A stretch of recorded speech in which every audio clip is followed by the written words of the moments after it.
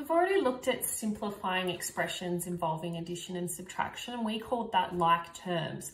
So like terms is only when you add and subtract. So now we're looking at simplifying expressions that involve multiplication. So for this one, you can see there's a multiplication sign in the middle.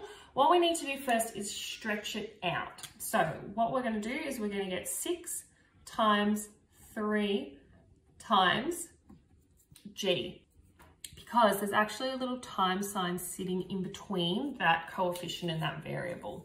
So we're stretching it out. We can see that the 6 and the 3, they're both the numbers, so they go together.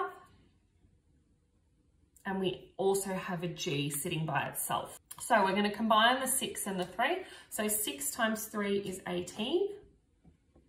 The g's got nothing, no other letters to combine with, so we just put that on the end. Okay, so for this one, we've got 2 terms.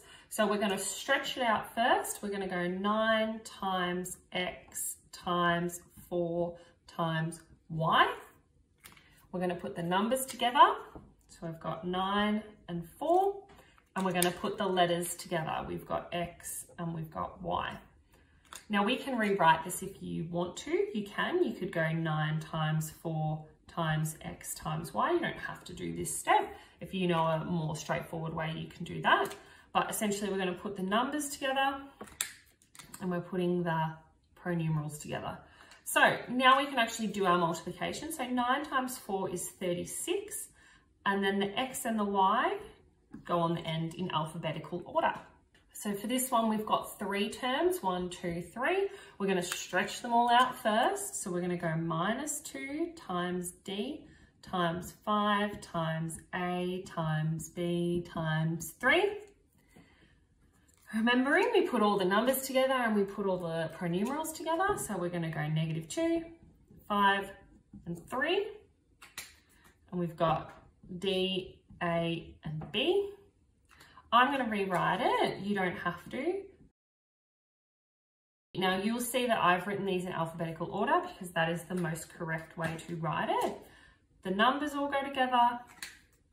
The variables or the pronumerals all go together. So -2 times 5 is -10 times 3 is going to be -30.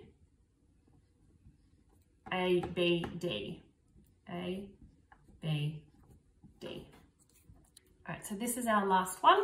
Again, we're going to stretch them out. 3 times A times B times 5 times B. If you get really confident at this, you won't have to do all these steps. So I've got numbers together. I've got pronumerals together. All right, so we're going to go 3 times 5 is 15. And then we've got A, B, and now you can see we've got 1B, 2Bs. So what we're going to do is we're actually going to write B squared there, okay? Because this looks funny.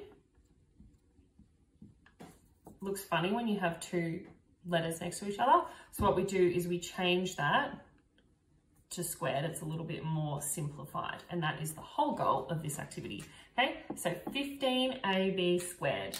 So what you need to do is you stretch it out, you put the numbers together, you put the pronumerals together, and you write it in a more simplified version.